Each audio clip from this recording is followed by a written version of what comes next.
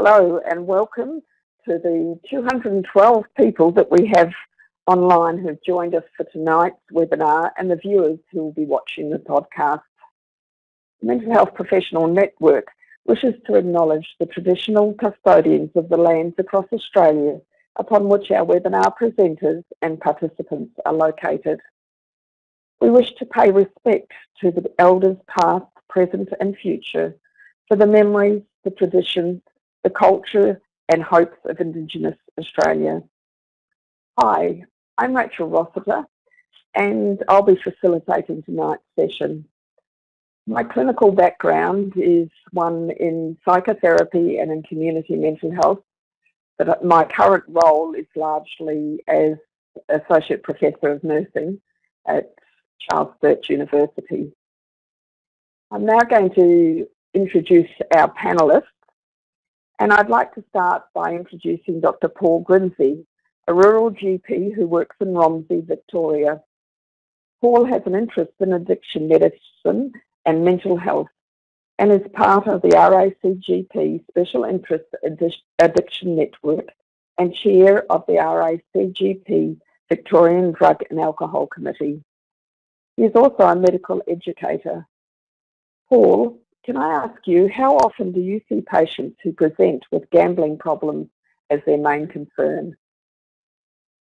Thanks, Rachel. It's actually a really interesting question. I had prepared my answer, well, I thought about this and I thought, well, it's actually quite rare, but I had my first patient in many, many months present directly with this on Monday. So I've got a slightly skewed response to this, but in general, despite the prevalence of gambling disorders in our community, it's actually quite a rare presentation for GPs to see.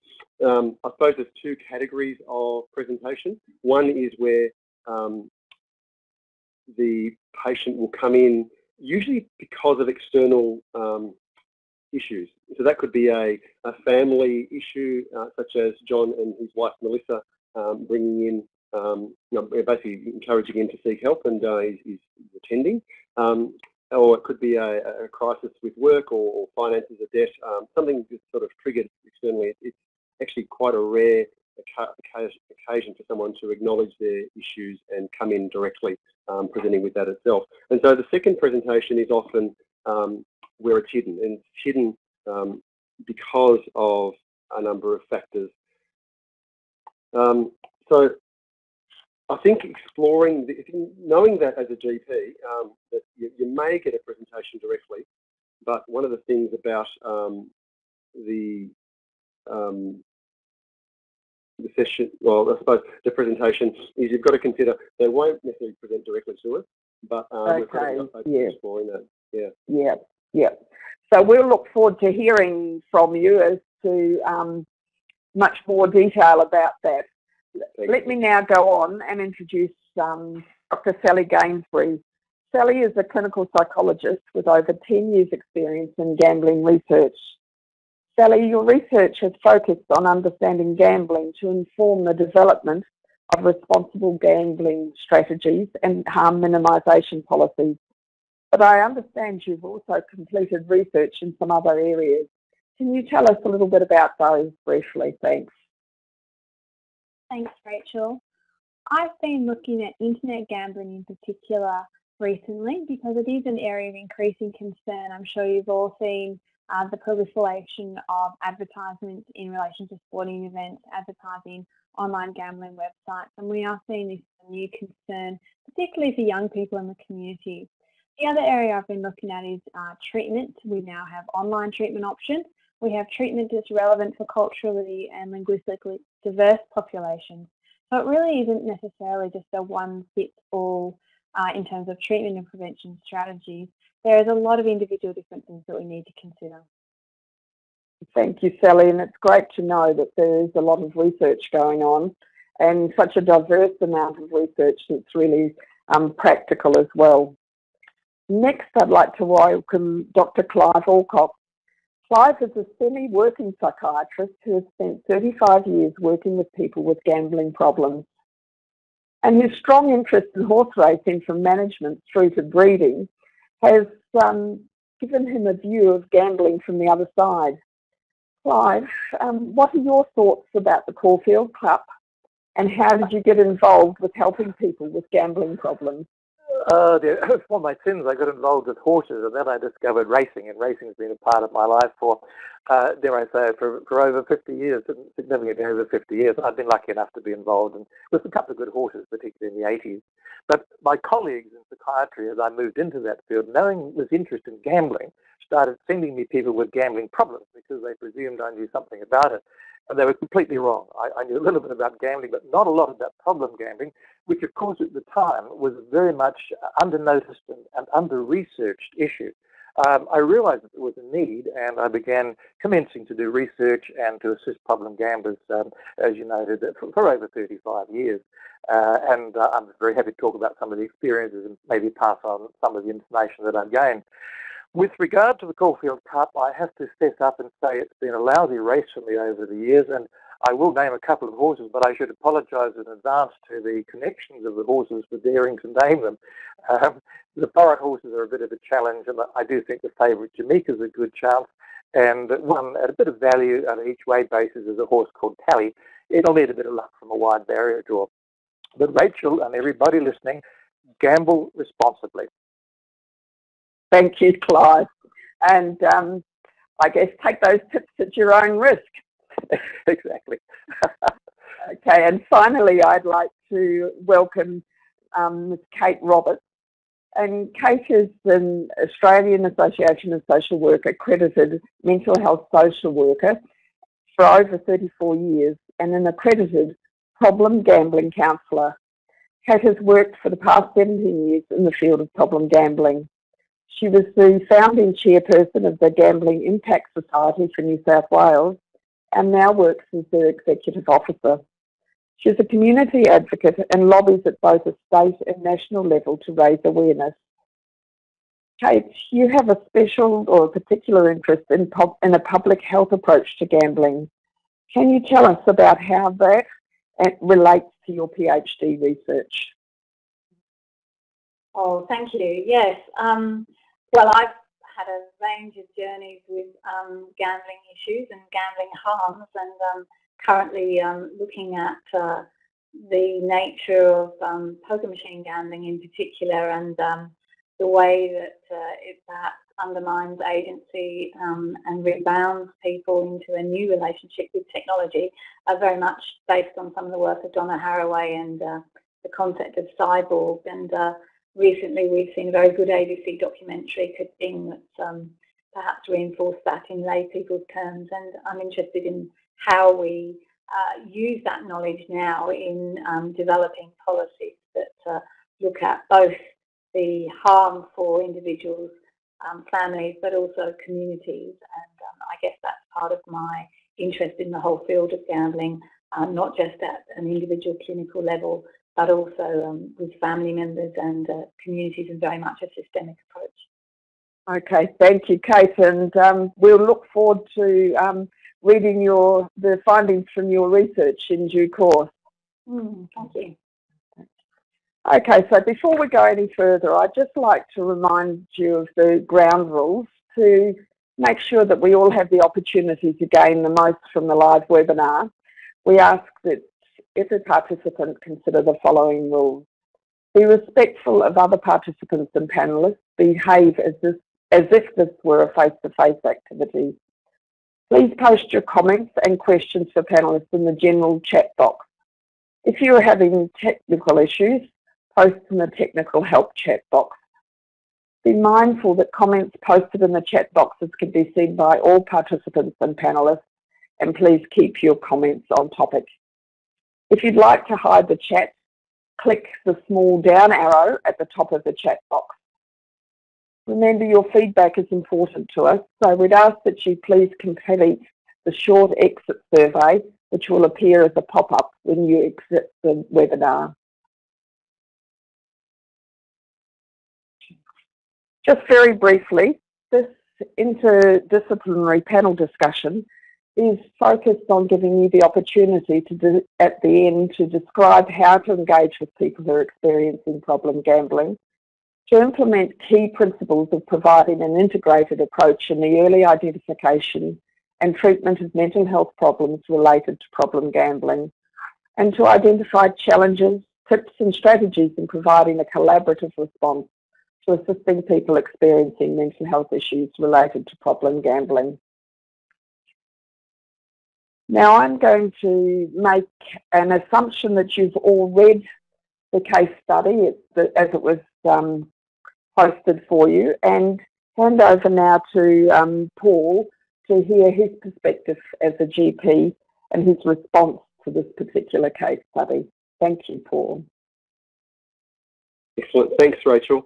In preparing this component, which is from very much a GP perspective, I really had to focus on my role as a GP and being a generalist in primary care rather than my focus, which is a special interest in addiction. So really this is a GP-focused thing and utilising a little bit of my experience, but again, just making sure it's very general. And as I mentioned in sort of my introduction, the presentation of patients like John or patients with problem gambling do vary, and John's presentation is not really out of the blue. It's something that's quite common in terms of having that external factor bringing someone like John into the issue. And I suppose one of the things that holds people back from presenting themselves, and we know a lot of people not present on their own volition, is the issue of stigma. And the stigma is across the board with a lot of mental health, and with problem gambling it seems to be magnified. There's a particular issue or association between the gambling behaviours and the feeling of shame, and that shame will hold people back in seeking help, and it makes it very difficult for those people and their families to bring this up to external people such as their GP, despite our efforts to try and make the consultations as open as possible. So a number of things we can do as a GP to try and facilitate this. And to some extent, I approach someone like John as this is the first presentation of hopefully a long-term relationship. So I'm not going to focus just on the gambling, and I may even put it to a side for a moment, but I'm really going to focus on him as a person. Now, the important part about being a GP is to ensure that things such as what we're discussing clinically remains as confidential as possible. And there's only a few exceptions, and in this case, there's nothing flagging danger to his own life or someone else's, although we would need to assess that as part of our assessment. So I could reassure him that in discussing things, things are going to be confidential. Probably the first thing I would do is actually thank John for coming in, and potentially if he looked, it depends on how his expression was, I'd probably acknowledge how brave it is to actually make that first step. That first step in seeking help, even if it's being pushed by someone else, is really a gutsy move. And while his wife has asked him to seek help and made the appointment, he didn't have to turn up. So just acknowledging that effort's really important to help start developing that engagement very early. We've got a short consultation time with someone like John, as we have a lot of patients in general practice. So we've got to make the most of this and really getting that engagement very early. So acknowledging any discomfort he may be experiencing, reassuring him that it's okay to talk about this here, and also, I suppose, re-emphasising the idea of confidentiality. We know a lot of males don't seek general practitioner healthcare, and often what we consider often until it's too late, until they've actually got real big issues that are symptomatic to them. So they may not be familiar with the health environment within the general practice setting, so reinforcing that confidentiality is important. In terms of asking him about the gambling side of things, I think it's worth having a few leading statements beforehand. So a normalising statement I find is quite useful, and I often say, look, one of the things I do with most of my patients is ask a few questions about their lifestyle, and I may ask about smoking, about exercise, nutrition, other drugs. And as part of that lifestyle assessment, then I'll throw in, I also ask patients about whether they've had any problems with gambling. It's nice to anchor sometimes this with a patient who doesn't present with a gambling issue. And John's an exception in this case, but someone may be presenting with other issues. So if you're asking about mental health issues, men's health issues, drug and alcohol, other substance issues, or even just during taking a social history, it's a nice anchor then to bounce off, saying a lot of people who have having trouble with their work or finding things stressful, that turn to gambling. Have you ever had this sort of problem? So anchoring it to part of their presentation would be quite useful in terms of leading into this area, so it doesn't seem like a question out of the blue if they're not presenting with it directly. In John's case, he's already led in, but I think it's important for GPs to be able to screen for this as regularly as we can. We can't screen for every possible problem, every consultation, but there are certain factors that will lead us to that more so. And so those things are mental health issues, and particularly, we know the high prevalence stuff, depression and anxiety are closely associated with the high correlation between problem gambling and those mental health issues.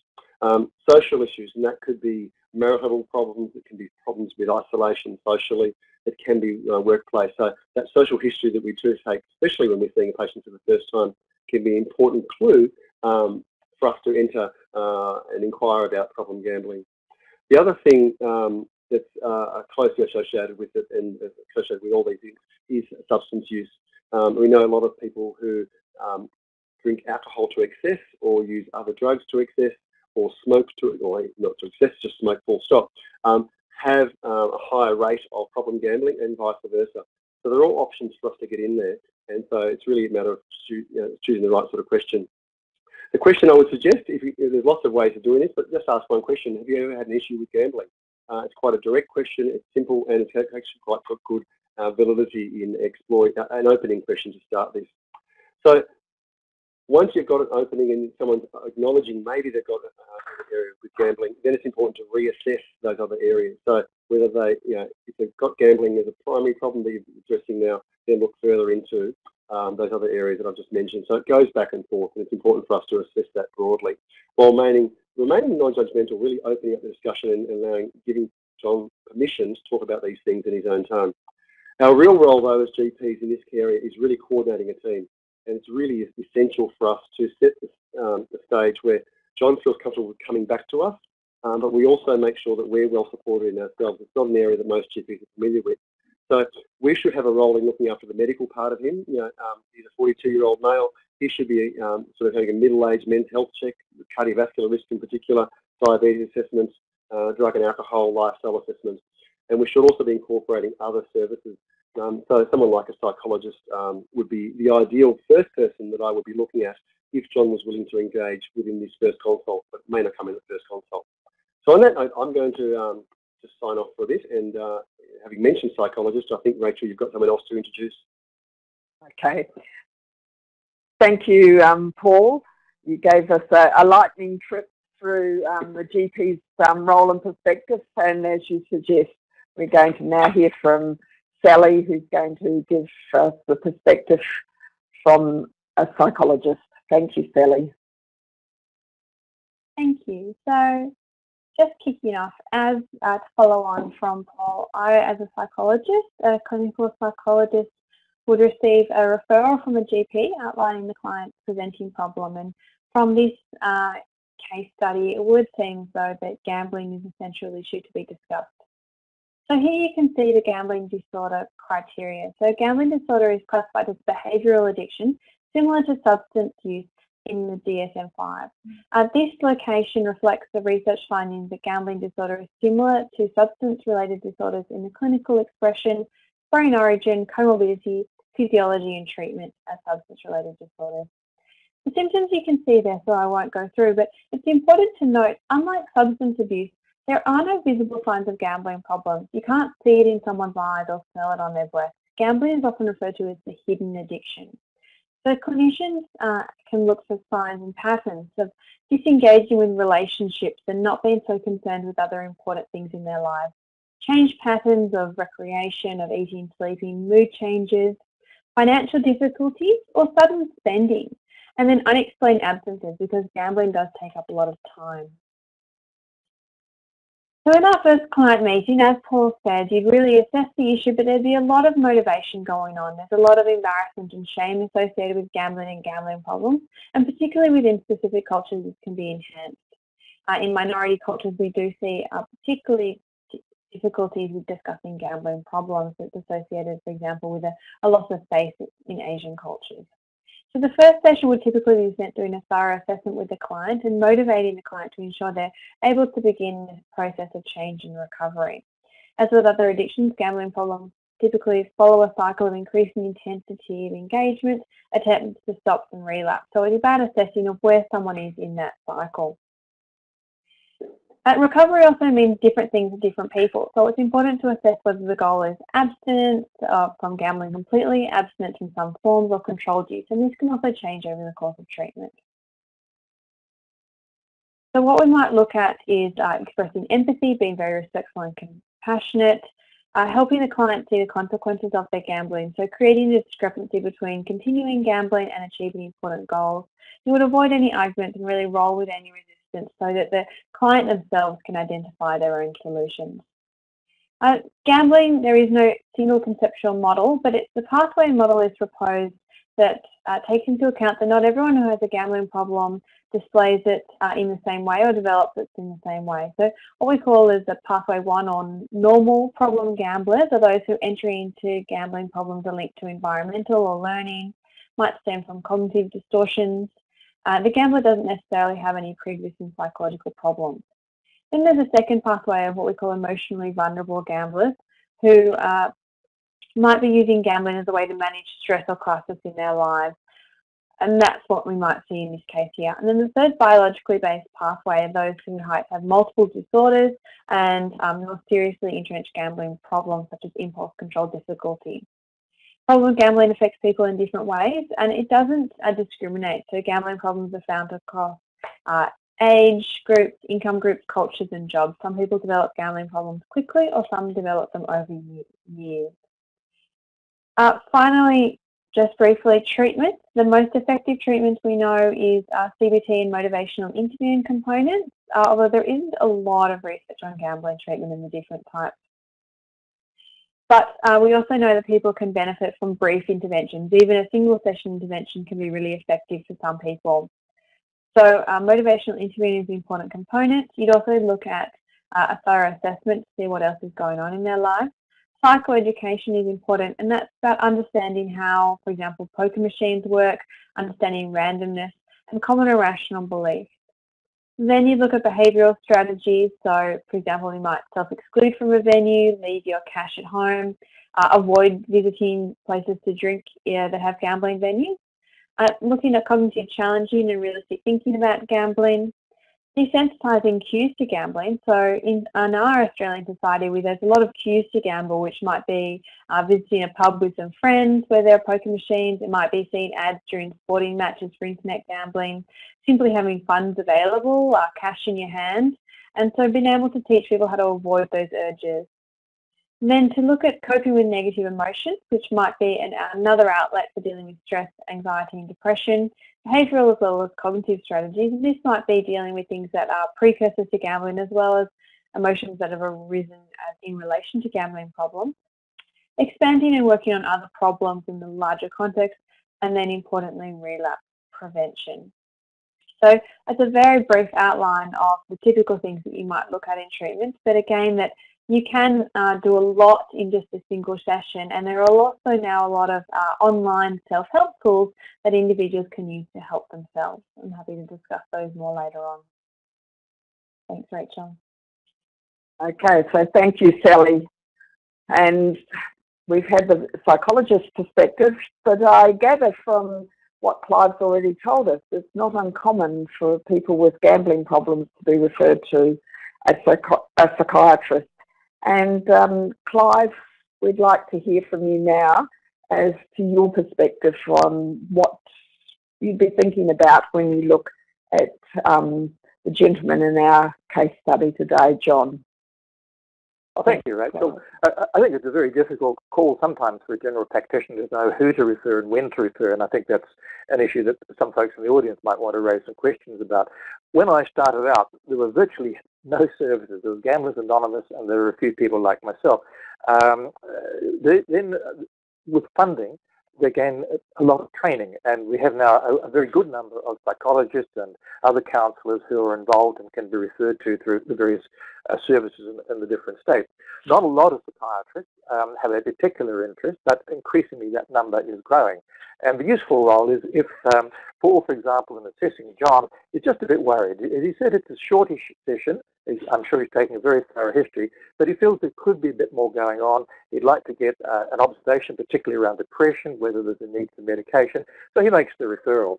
Now, I'd just like to make the point that At one stage in my life, I was running a private clinic and I was running a public clinic for gamblers, and obviously with the general practitioner referrals to my private clinic, sometimes in good faith, the general practitioners would have prescribed a depressant, an antidepressant, because they clearly think the person has come through the door and they said, I'm feeling rather sad, I'm feeling rather low. And so a prescription is handed over. What intrigued me, because there's always about a 2 to maybe even 6 week waiting list before they saw me, is how many people had either not taken the tablets or had taken the tablets but then stopped because they didn't like some of the side effects. One of the main reasons was that quite often having that first appointment and then maybe having a second appointment with a psychiatrist lifted the mood enormously. And so I think it's important to make a difference between people feeling understandably unhappy about their situation and a serious depression, which will have some of the biological signs, early morning awakening, weight loss, even psychomotor retardation, to decide whether I'm not going to necessarily leap straight in and provide a prescription and get people started on medication. We know that around about 60% of people presenting will meet the criteria for depression, but sometimes those criteria are a little vague and they don't take into account the normal reaction of sadness. Quite frankly, as a clinician, I used to get a little worried sometimes when people weren't unhappy with their situation, and I found over time that those were the people who didn't do as well as those who were unhappy and were motivated. So the first call would be to just wait and not immediately think about an antidepressant. Now, if it is needed, what is the right sort? Well, the older tricyclics I don't think have showed any benefit. There are some studies suggesting some of the more modern serotonin, selective reuptake inhibitors, the noradrenaline and serotonin reuptake inhibitors may help if there's a serious depression that does require medication. A couple of caveats there. One of them, venlafaxine or Effexor, at high doses is actually also a dopamine reuptake inhibitor and has been associated with problem gambling. And another drug to bear in mind is if you're also treating somebody for Parkinson's disease, some of the medications have been associated with an increase or a creation of a problem gambling situation. And something like 7% of people on those medications may have a problem that is contributed to significantly, if not totally caused by, their anti-Parkinson medication. And those are issues that have to be juggled around. One of the things that also happened in more recent times was that everybody's reading Dr. Google these days, and I would have some people come in and say, Doc, I want to be put on naltrexone, which is an opioid antagonist, and Paul would know a lot about that in terms of its role in helping people with alcohol and drug issues. The problem is that it's not available specifically for gambling. If you can find an alcohol problem and you think there's a case for it, it can be considered. But in my view, the research around naltrexone is not yet convincing that it's something to be considered semi-automatically for almost every gambler. If there is a family history of alcohol, and if there is a current history of alcohol, there may be a subgroup within the whole group of problem gamblers who will actually specifically benefit from the naltrexone. But it's something to bear in mind. I think the studies are a bit questionable because they use very high doses of naltrexone. They were for short periods of time, about 3 months, and there was a high placebo response. But you will find in the field, if you're in the medication side of things, that some patients will talk to you about that, and maybe it's worth considering, but not automatically. I'd be happy to return to either of those issues in the question and answer. I just want to have a quick look to close out on the question of other diagnoses. We've talked about depression and anxiety. As I said, some of that can be understandable, but at the extreme, it may be something that does require treatment. Alcohol and drugs are very much associated. Probably 20% of people with a gambling problem will also have an alcohol problem. Possibly about 10% will also have a problem with drugs. One of the, I guess, slightly forgotten issues, and it's cropping up a bit more in consideration these days, is the question of the personality component. And there are suggestions now that there are a range of factors that can contribute to making a person vulnerable to problem gambling, because the reality is the majority of people gamble, the majority do not have a problem. So what tries to separate out those people into the different groups of those who do have a problem? And antisocial traits, certainly narcissistic traits in young people, and OCD may have a factor with some people. I note that John is an accountant. There might have been some obsessive-compulsive traits there which have been assisting him in his career. Perhaps one of the stresses is that he's now been given so much work that with his temperament, he's not able to handle that. And he's turned to booze and then to gambling as a way of dealing with it. Bipolar, you note that I put 2 ahead of 1. Some people have argued that the swings with the bipolar disorder that is not quite bipolar 1, with the extreme mania and extreme depression, that's a contributing factor. It's a diagnosis of some contention. But I have seen some people with bipolar 1 who in a manic episode have gone off and gambled a lot. And clearly the treatment of the bipolar disorder is important. I thought to mention schizophrenia in passing because while you very rarely have somebody who has a delusional system that leads to their gambling, perhaps the prime example is I had a gentleman who was quite convinced he'd been working for ASIO, but because he'd been spying for ASIO, the only way he could get paid was to receive $30,000 through the poker machines. And of course, he was playing the poker machines in order to allow the $30,000 to come his way, and it never did, and he lost considerably more than that over time. But that sort of delusional pattern is rare. Most of the people who have schizophrenia and who have a problem with gambling do so because they're bored. And if you're on a DSP and you're wondering how to fill in your days, gambling can easily take a hold and provide you with some entertainment, some time filling, but also some major cost factors as well in your lifestyle. Now, I think I'll leave it at that point, and as I said, I'm very much open to any questions that people might want to raise in the question and answer, and hand it back to you, Rachel. Thank you, Clive. And finally, let's hear from Kate and hear your perspective as a social worker and working with individuals and families. Thanks, Kate. Thank you, Rachel. Yes. Well, I guess as a specialist in the gambling field, there are quite a lot of overlaps, and we certainly do look at the psychological interventions that Sally has been talking around. But obviously, for this presentation, I wanted to concentrate on some of the other areas that we would touch on. So I've really taken this from the public health perspective, which is a strong passion of mine, and just really putting up that framework drawn from the Productivity Commission report in 1999 when we first looked into gambling industries in Australia, and really looking at the gambling individual characteristics and behaviour are only part of the story there, and I won't go through it all, but we're really looking, like many other public health issues such as alcohol, tobacco control, etc., that there are whole conglomerate arrangements around how gambling is offered in the community, and therefore how that also contributes to gambling harm.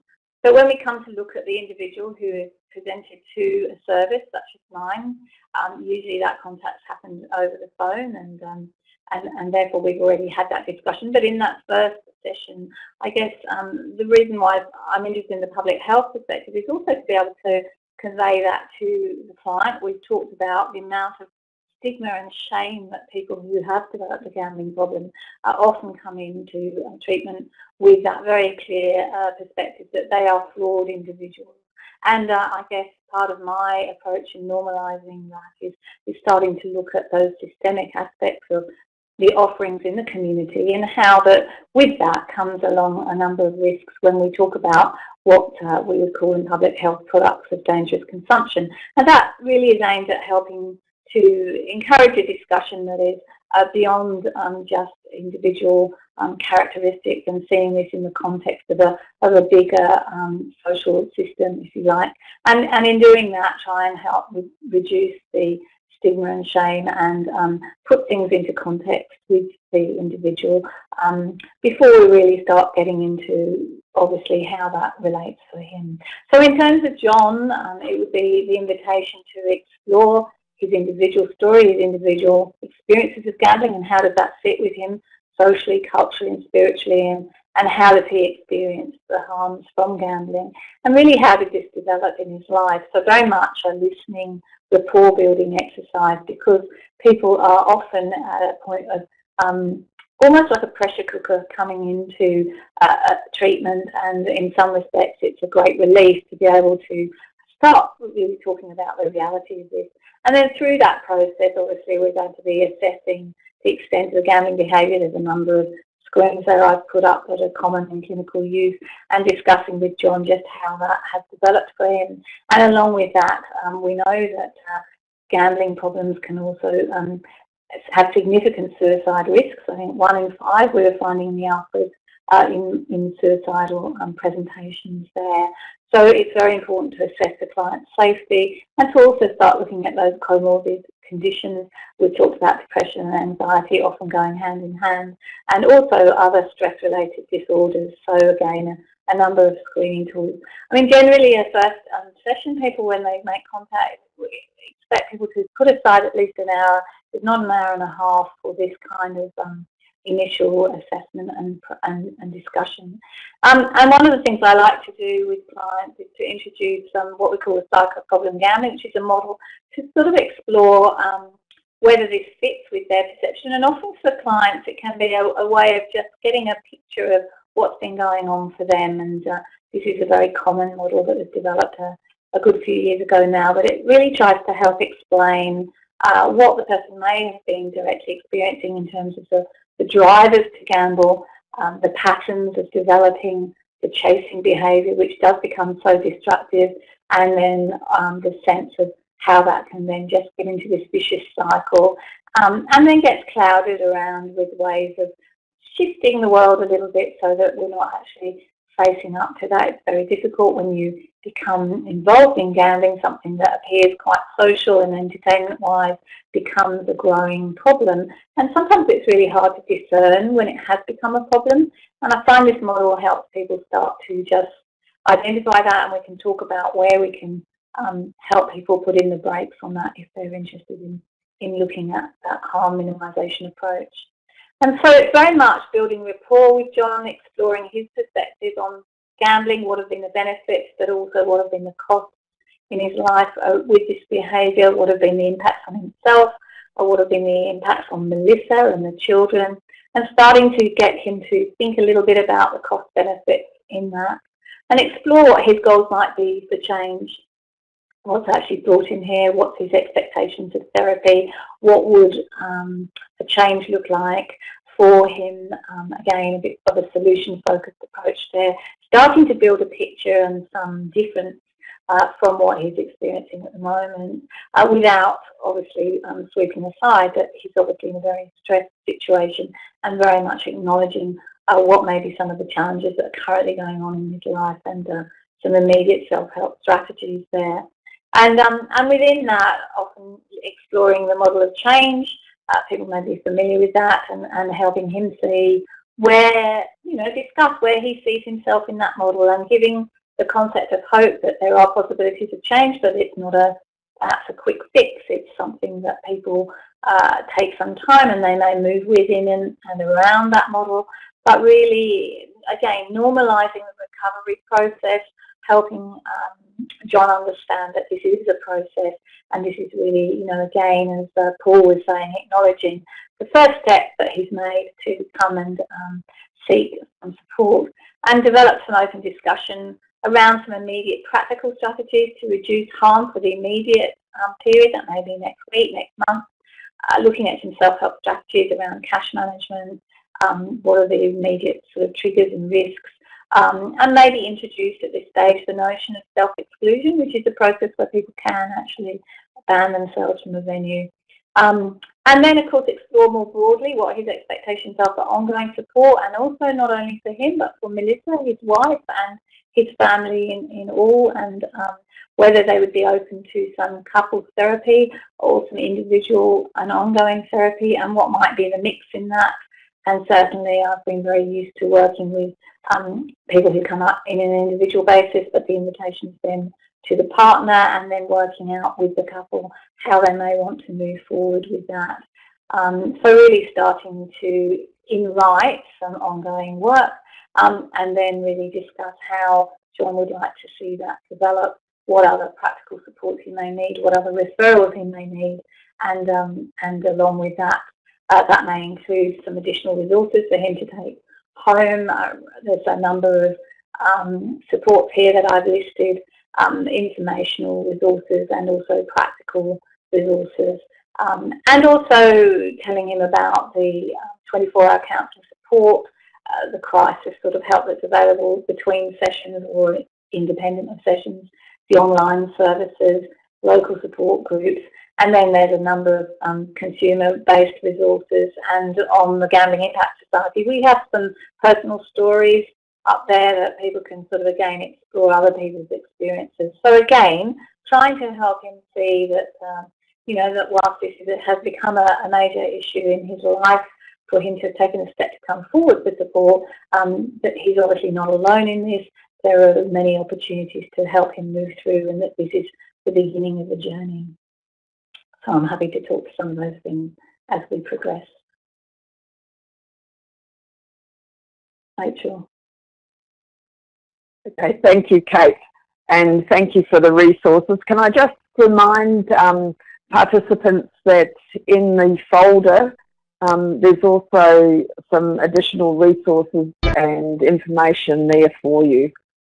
I'd like now to proceed to questions, and I thought that we might start, Paul. I'd start by asking you, what do you do? What happens when you've got someone who has a gambling problem and you suggest to them that you refer them to see someone else? What are you going to do, or what should you do? What works when they say, no, not going, I only want to see you?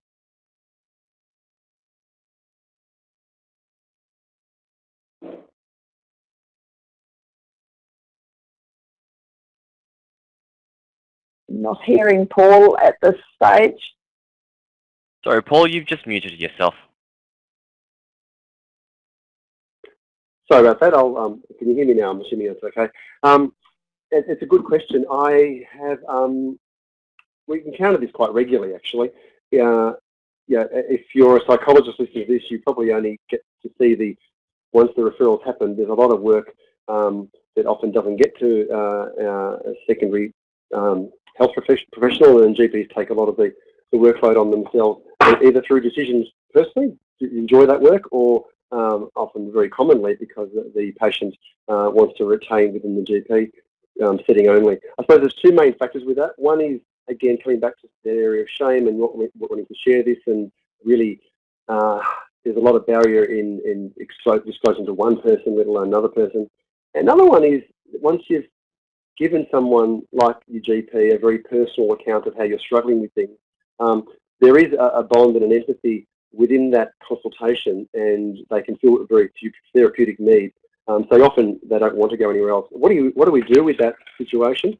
It's a good question. I think the important part of our team is general practitioner. We're generalists, so we won't be anywhere near as good as a psychologist or a physiotherapist or a financial counsellor or a surgeon or a psychiatrist or whatever the needs are.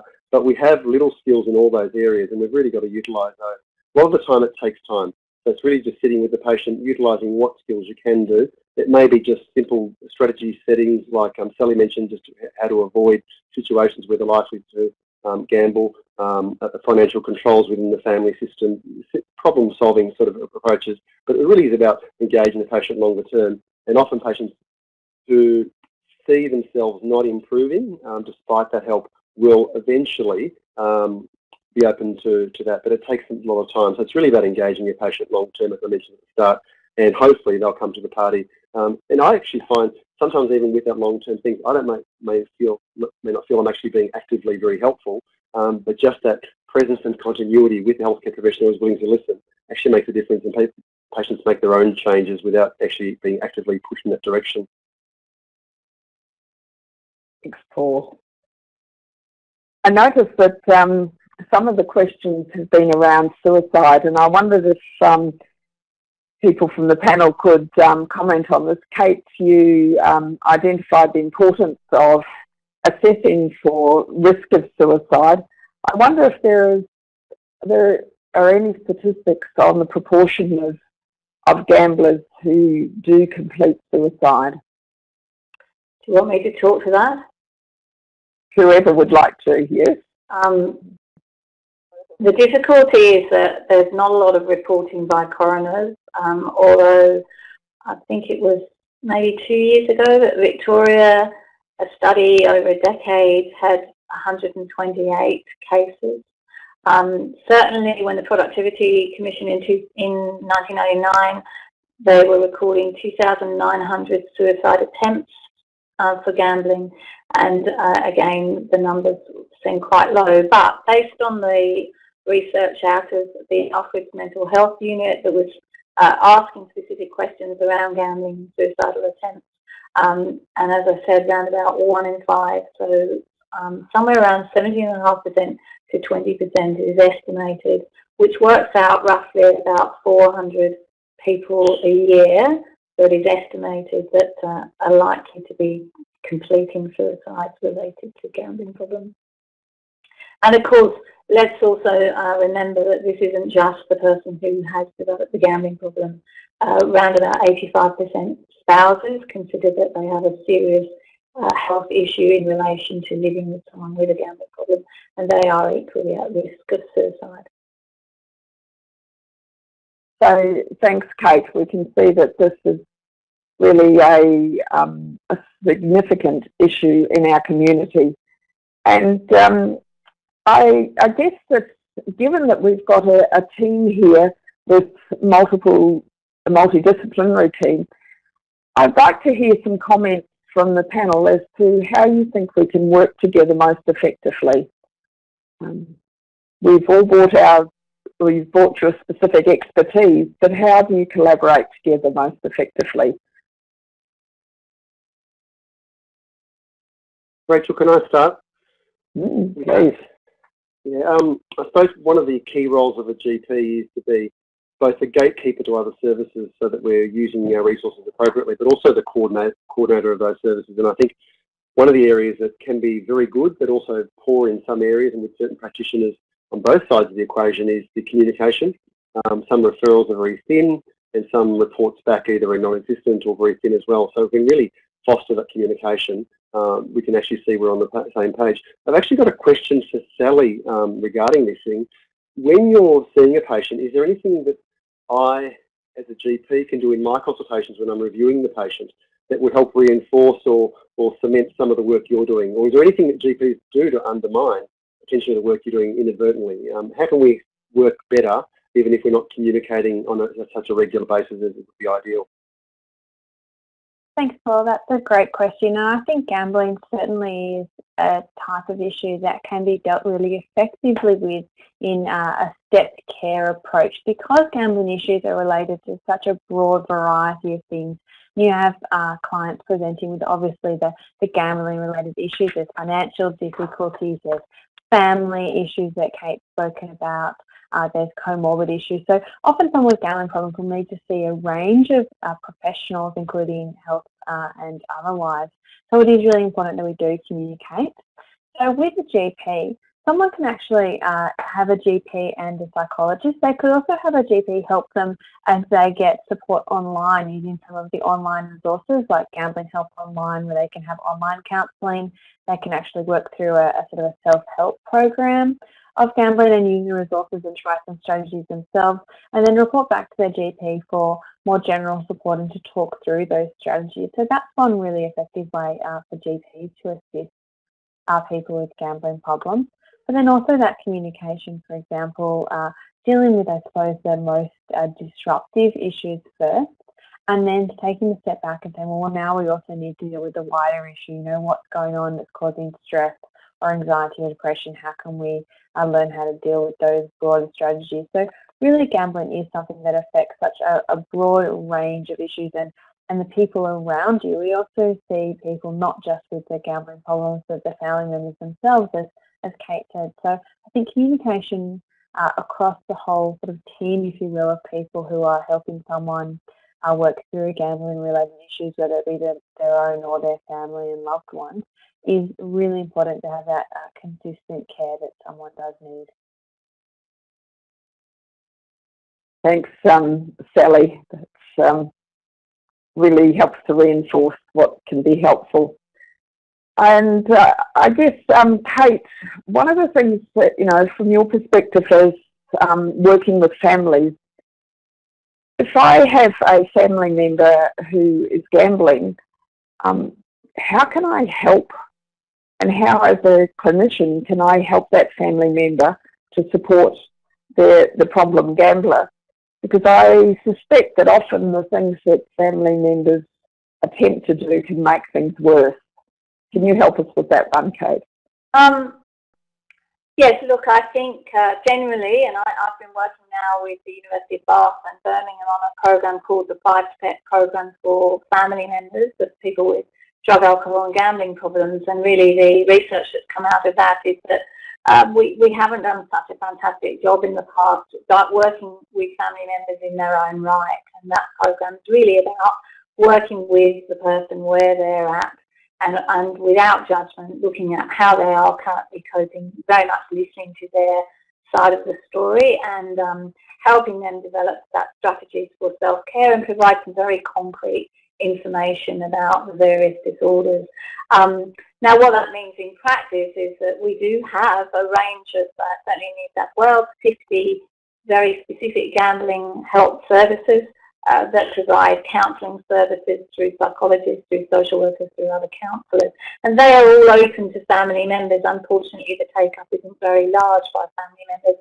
And I think that is an issue out in the community that we need to regard this as very much a family systems affair.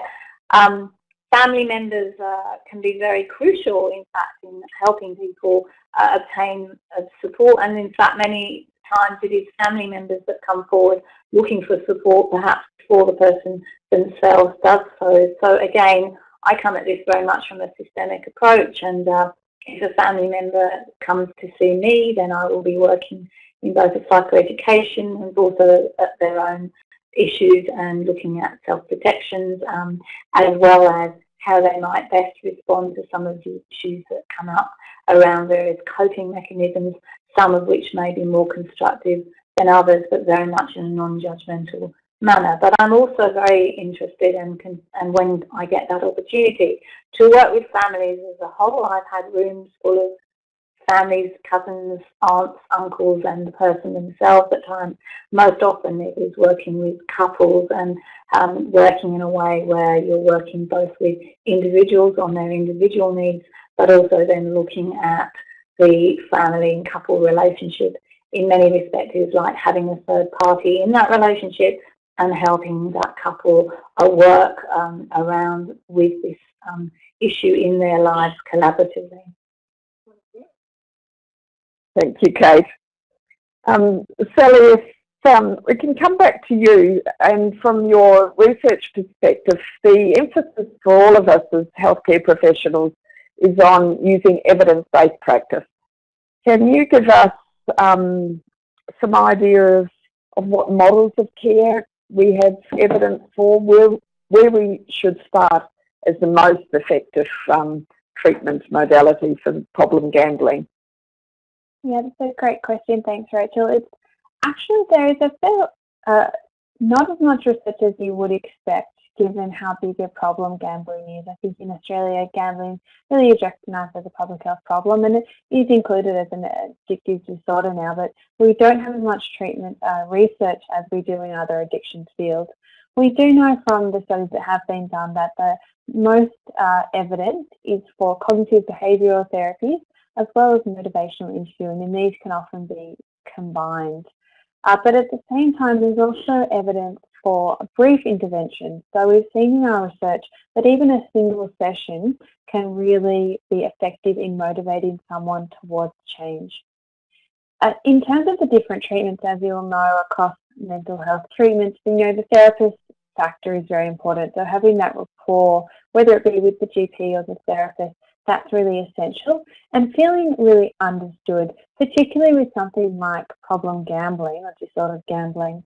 There's a lot of stigma, a lot of shame, so someone really needs to feel it has to be a non-judgmental approach, compassion, to help someone motivate to what we call the stages of change, from just thinking about changing to really being motivated to an action change and putting steps in, because ultimately, it is the individual themselves that has to implement change in their lives, whether it be using something like self-exclusion or challenging their irrational thoughts about gambling and understanding the chances of winning. So we use a combination of approaches. Cognitive behavioural therapy has the most support, motivation, interviewing, but also brief interventions. I think it's important for people who are potentially going to come in contact with someone with a gambling problem, to not be sort of overwhelmed by how insurmountable some of the issues may seem, and to break it down and just go step by step in helping someone along that road to recovery. And that's what the evidence does support, that just any intervention can really be helpful in having support for someone in a non-judgmental fashion. Okay, thanks, Sally. So it's not just the intervention, is it? It's actually as always, the power of the relationships that can be a significant factor. Now, Clive, we've lost his video, but he can still hear us, and we will be able to hear him. And Clive, I wonder if you could comment. So the idea of actually chasing losses, I've lost something, lost a certain amount, and I'm going on to see if I can get it back. How effective or how much impact or relevance do you think that has in the causation, the maintenance and consequence of a gambling problem or disorder? Oh, thanks very much, Rachel. I guess having lost the camera is actually to everybody's advantage, because it's getting a bit late in the night, so you don't have to look at me. Look, I'd just like to back up Sally's comment as well, because quite a bit of research has shown that the therapeutic model is important, but the contact with the therapist is really the crucial thing, and maybe contributes about 70% of the outcome. To revert back to chasing, for those who are not familiar with the terminology, this means trying to win back what you've lost. And for most people who don't have a problem with gambling, they will accept that they've lost a little bit of money and they can live with that. Some days they might lose a bit more than they want to. But for people who are a bit vulnerable, for whatever reason, because they're down or they're depressed or they're overly confident about their ability to make money at their form of gambling, I believe that chasing is a very, very significant factor. And I think there are two reasons for that. One is that there's a thing called negative recency. Now, to explain what that is very briefly, this means that the belief is there that whatever has happened recently will change. To give you a good classic example, it was said in the 1930s there was a casino in South America where black came up 29 times in a row, and that the sound of champagne corks popping was only matched by the sound of pistol shots. Of course, this depended on whether you'd bet on to win or to continue or to stop. And the longer something goes on like that, black coming up, more and more people get persuaded there's going to be a change, and so they'll keep risking their money. The other relevant factor is a thing called, from behavioral finance, is the factor of the pain of a loss is felt twice as powerfully, if not more, than the joy of a win in the emotional circuits of the brain. So nobody likes losing. And for somebody who's in a vulnerable state, they've come to gamble, they've hoped for some winning, some excitement, which is a factor as well, but that loss becomes very powerful and it hurts. And the only way you can get rid of that is, of course, by winning. And so you have the idea, I haven't had a winner for a while, or the machine hasn't paid out for a while, so therefore it's due, or I'm due, and then you just keep going until the losses mount up. And then, of course, you get yourself into a financial situation. And very often, your only way out is to hope for a win that comes along and you'll get that. So I think chasing is very important and needs to be explained as part of the cognitive therapy, how difficult it is. And people have to accept that what they've lost, they've lost. They're never going to get back. And if they go into gambling again, and it took me a few years to realize this sort of grief about loss, that it is there. If they go back to gambling to try and get it back, to try and restore their ego, to try and restore their finances, to try and restore the relationship, they're going to end up losing more and giving more money back. And I think as part of that, they need to say, I'm not going to give them any more, and accept that what's gone is gone. But that's sometimes very easy to say and very hard to achieve. Can I just talk to this from a public health perspective for a moment? Yes, thanks. Yeah. Kate, and then we'll finish with this. I've also noticed a number of questions coming in about the incidence of or the prevalence of gambling problems, and I guess Australia does have a high exposure of gambling in the community, and certainly there's been comments about the amount of gambling that people may have the odd fluctuate on the Melbourne Cup. That's really not what we see as the problem. And when we have in Australia $23 billion being lost on gambling, and 11 billion of that coming from poker machines, then I think we also have to look at the products component in this in terms of chasing.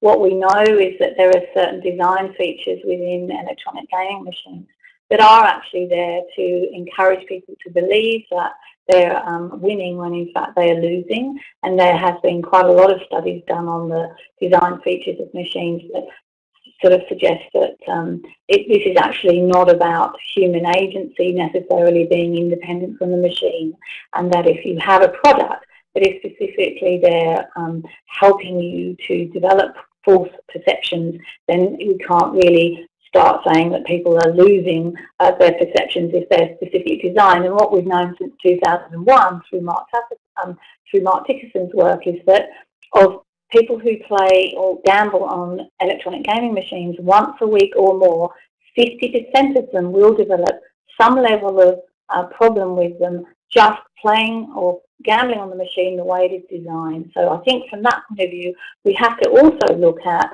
the product, just as we've done that with other products in the community. The level of harm cannot rest, and responsibility cannot rest with just the individual. Thank you, Kate. And I think that we might actually take that message that you've just given us, Kate, as your message for us to take away, that this is a multifactorial problem and that it requires a concerted approach across all portions of the community, all parts of the community. And I'd like to invite the rest of the panel now, and we'll start with Paul, to just give us one key message that you'd like the participants to take away with them tonight about this topic. Thanks, Paul. I think the important thing for any GPs listening is that gambling is only one part of the patient, and really it's an opportunity to explore other parts, the comorbid parts, and really see this as an opportunity to engage your patient in the long term. With that therapeutic relationship, then we can actually address these issues, and we've got some crises to sort of settle down, but we've also got a long-term plan. So I think my key message here is don't lose hope with the small wins and losses. Play the long game, and don't bet on the long game. Thanks. Thank you, Paul. Sally, can we hear from you now, your message that you'd like the participants to take away with them? I think it's important to bear in mind that we can all be part of the solution to addressing stigma about gambling problems. You know, there is no stereotype of someone that has a gambling problem. It really affects everybody across Australian society. There's no age or gender or particular cultural group who is immune to having gambling problems. So I think we need to use inclusive language. We need to normalise seeking support, using prevention strategies, just like we put a seatbelt on in the car. We should normalise the fact of, you know, doing things like setting yourself a limit or leaving your ATM cards at home, and to increase the comfort that people do have of talking about gambling, of raising the issue, of putting their hand up when they think only responding to crisis like under treatment. Thank you. Okay, Clive, the message that you'd like participants to take away from your perspective on this particular issue. Thank you. I think in a way that I would be echoing Paul and saying it's terribly important to ask about gambling. I used to give lectures in which I encourage people to take what I call a DAG history, drug, alcohol and gambling, because gambling is still very often forgotten. It's often not asked for. It should be part of every interview by a GP, a psychiatrist, a psychologist, seeing somebody for the first time, trying to assess what's going on. Even if a lot of the times you'll get a negative answer, at least you've asked, because sometimes you get a real surprise when it crops up. It should be part of every hospital admission, particularly every emergency department assessment. It really is important to recognise that it's there and is often under-asked for, and if you don't ask for it, then people aren't going to offer it. As has been commented during the night, if you're drunk, you're drunk. If you're using drugs, and it becomes obvious. But gambling is very often hidden, and often hidden from family members as well. So there's a need to be mindful of it and to keep asking questions for it. Take a DAG history, folks. Thanks, Rachel. Thank you. Thanks, Clive. That's, for me, that's food for thought too, because I certainly will be adding that to my history taking.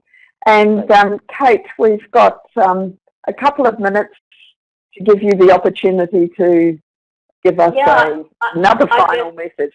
I just encourage people to, yes, develop skills. There's some very good resources out there. The Gambling Impact Society has developed a specific resource for frontline staff, for helping professionals and financial counsellors, and really take an opportunity for training. This is a hidden issue. We need to encourage people to put their hand up, and when they do, make sure that those who are the recipients of that request know how to respond and also refer on, and basically create safety for people to be able to say, I'm having difficulty in this area. It's out there, it's common, and we need to be building our skill base for that. Thank you. And I'd like to now take a moment to say thank you to our panel members, and to, I guess, in summing up, to say how much I've learnt personally, and I hope that as participants you've also learnt from the range of perspectives that we've had, and the key messages that will help us. And I certainly remember that to ask about gambling, given the hidden nature of this and the impact that it has, and if I go even further, the risk that it places people at in their future. So as we proceed to the finish of this webinar, can I ask each of you to complete the exit survey when you log out or before you log out? It appears on your screen after the session closes. We're really interested in your feedback, and that helps us in our future planning. Please remember that you'll get a certificate of attendance, and that's issued within 2 weeks. And you'll also be sent a link to the online resources that are associated with this webinar. I'd like you also to keep an eye out for upcoming webinars. The next one's on responding to and treating post-traumatic stress disorder, and we have one coming up on caring for young people with gender dysphoria. If you're not part of a special interest network, I'd encourage you to think about setting up one if there isn't one in your area. And I understand that Mental Health Professional Network currently supports 380 networks around Australia.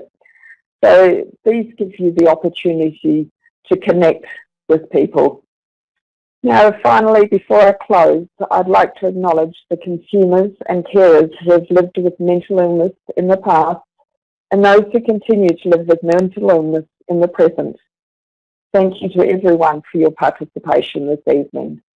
Thank you.